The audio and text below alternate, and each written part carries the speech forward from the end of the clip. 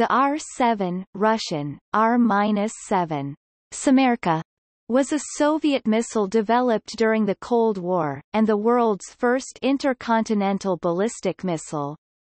The R-7 made 28 launches between 1957 and 1961, but was never deployed operationally. A derivative, the R-7A, was deployed from 1959 to 1968. To the west it was known by the NATO reporting name SS-6 Sapwood and within the Soviet Union by the Grau Index 8K71. In modified form, it launched Sputnik 1, the first artificial satellite, into orbit, and became the basis for the R-7 family, which includes Sputnik, Luna, Molniya, Vostok, and Voskhod space launchers, as well as later Soyuz variants. The widely used nickname for the R-7 launcher, Semyorka, means the seven in Russian.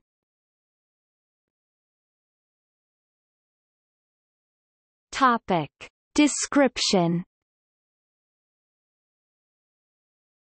The R-7 was 34 meters (112 feet) long, 10.3 meters (34 feet) in diameter and weighed 280 metric tons, 280 long tons, 310 short tons. It had two stages, powered by rocket engines using liquid oxygen (LOX) and kerosene, and capable of delivering its payload up to 8,800 kilometers (5,500 miles), with an accuracy (SEP) of around 5 kilometers (3.1 miles). A single thermonuclear warhead was carried with a nominal yield of 3 megatons of TNT. The initial launch was boosted by 4 strap-on liquid rocket boosters making up the first stage, with a central sustainer motor powering through both the first and the second stage. Each strap-on booster included 2 vernier thrusters and the core stage included 4. The guidance system was inertial with radio control of the vernier thrusters.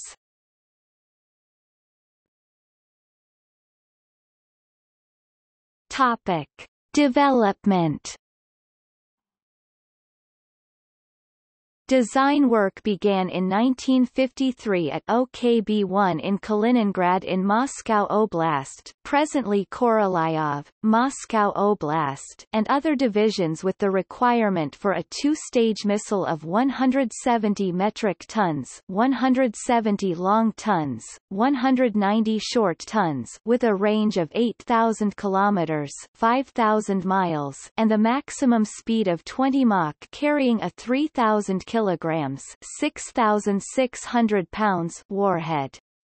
Following first ground tests in late 1953, the initial design was heavily reworked and the final design was not approved until May 1954, and Korolyov reportedly reviewed more than 100 design proposals.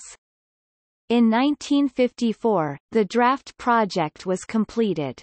For the first time the development of the project was created a separate volume 14 dedicated to the testing of missile technology.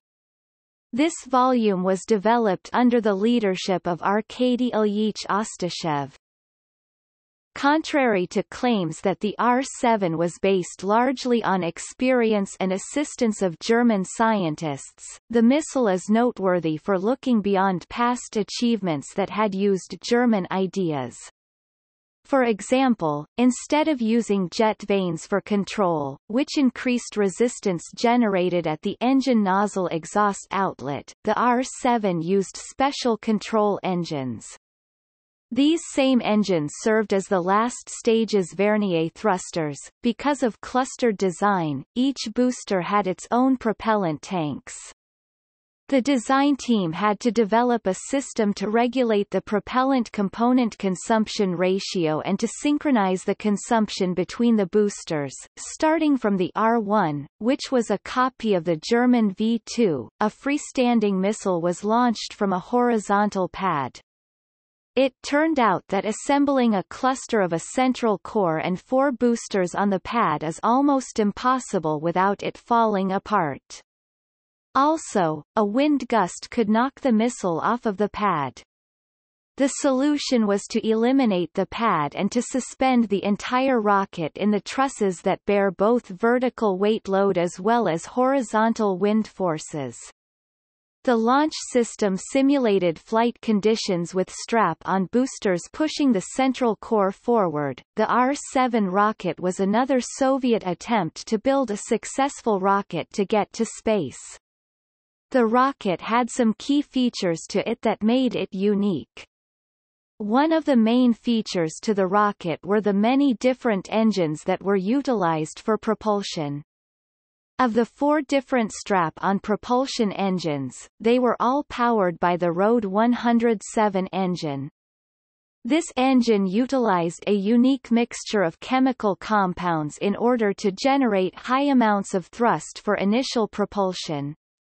However, there were also other components to the R-7 rocket that gave it a unique edge. Vernier engines were utilized for steering, and the R-7 contained 4 of them. Powering the Vernier capabilities for the rocket was the R-108 engine. The new missile's GRAU index was 8K71. The first flight-ready vehicle was delivered to the Baikonur Cosmodrome on 1 May 1957, and flown on 15 May. A fire broke out in the Block D strap-on almost immediately at liftoff. It broke away from the booster at T+88 seconds, which crashed 400 kilometers (248 miles) downrange. The next attempt on the 11th of June, notable the same day the United States conducted its first test launch of an ICBM, an electrical short caused the missile to start rolling uncontrollably and disintegrate 33 seconds after liftoff. The first successful long flight, of 6,000 kilometers (3,700 miles), was made on 21 August 1957. The dummy warhead impacted in the Pacific Ocean, and 5 days later, TASS announced that the Soviet Union had successfully tested a multi-stage intercontinental ballistic missile. A modified version of the missile, 8K71PS, placed Sputnik 1 in orbit from Baikonur on 4 October 1957 and Sputnik 2 on 3 November 1957. The next ICBM test took place on 30 January 1958, but the strap-ons failed to separate cleanly and damaged plumbing in the core stage, which lost thrust and impacted far off target. These early flights revealed assorted design flaws in the R-7 which necessitated multiple modifications to the missile.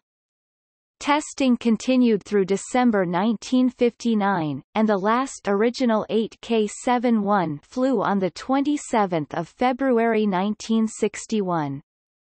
The additional development resulted in the 8K74, also known as R-7A, which was lighter, had better navigation systems, more powerful engines, extended its range to 12,000 km by carrying more fuel, and increased payload to 5,370 kg (11,840 pounds). In addition, the missile was designed to be easier to take apart and service. The warhead was tested on Novaya Zemlya in October 1957 and again in 1958, yielding an estimated 2.9 mount. Aside from the initial Sputnik launches, the 8K71 formed the basis of the 8K72 booster used for the first-generation Luna probes. However, 6 out of 9 Luna probes launched on the 8K72 failed. Combined with the failed Sputnik launch on 27 April 1958, this brought the booster's total space launch record to 6 successes in 13 attempts. The improved 8K-74 would then form the basis for the later Vostok and Molniya boosters, greatly increasing reliability.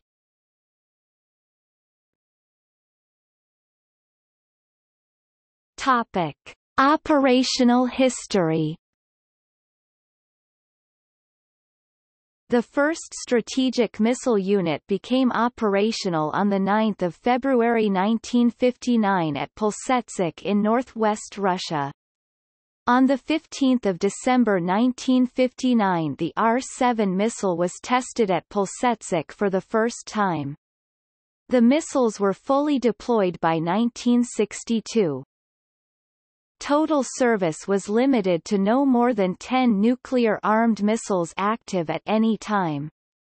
A single launch pad was operational at Baikonur and from 6 to 8 were in operation at Plesetsk. The costs of the system were high, mostly due to the difficulty of constructing in remote areas the large launch sites required.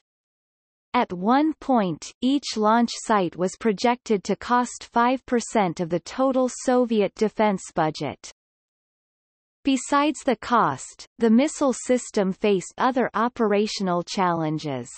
With the U-2 overflights, the huge R-7 launch complexes could not be hidden and therefore could be expected to be destroyed quickly in any nuclear war. Also, the R-7 took almost 20 hours to prepare for launching, and it could not be left on alert for more than a day due to its cryogenic fuel system. Therefore, the Soviet force could not be kept on permanent alert and could have been subject to an air strike before launching.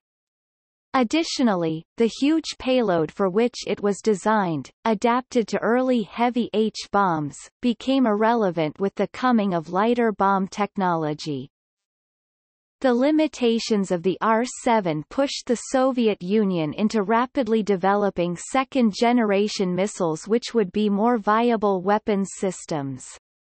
The R-7 was phased out of military service by 1968. While the R-7 turned out to be impractical as a weapon, it became the basis for a series of Soviet expendable space launch vehicles, the Soyuz family of launchers. As of 2018, in modified versions Soyuz U, Soyuz FG, and the Soyuz 2 including the boosterless 2.1V variant, the vehicle is still in service, having launched over 1840 times.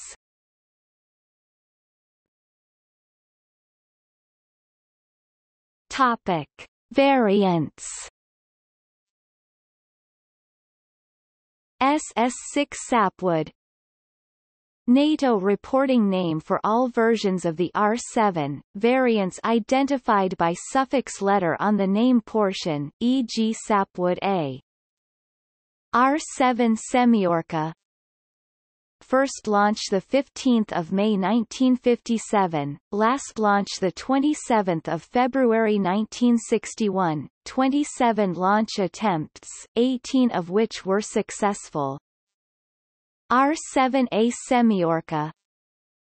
First launch 23 December 1959, last launch 25 July 1967, 21 launch attempts, 18 of which were successful. 8K-71. The GRAU designation for the R-7 Semyorka missile, GRAU 8K, missiles 71, model number 8K-74. The GRAU designation for the R-7A Semyorka missile, GRAU 8K, missiles 74, model number 8K-71PS. Sputnik 1 launcher. Note, much developed variants of the R-7 are still active.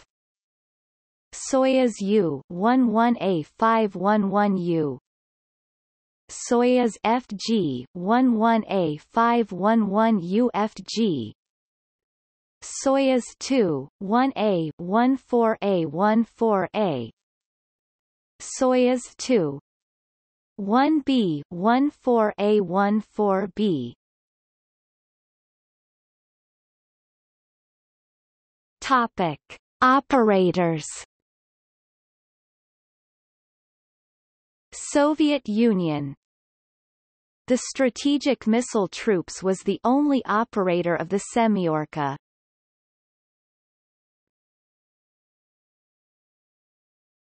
Topic: See also: R-7 space launchers, List of missiles, Timeline of Russian innovation.